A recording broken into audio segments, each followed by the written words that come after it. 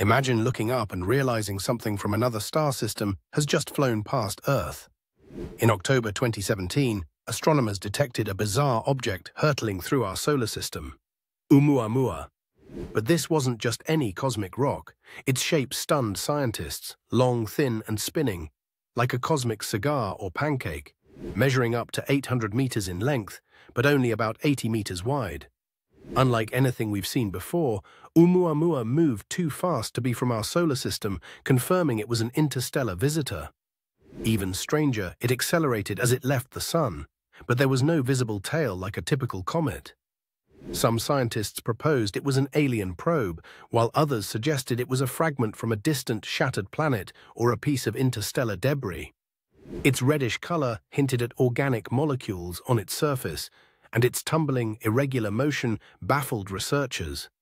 To this day, we still don't know exactly what Oumuamua was, or if we'll ever see anything like it again. The universe keeps its secrets well, leaving us to wonder what other mysteries lie beyond. Follow for more space and ocean mysteries.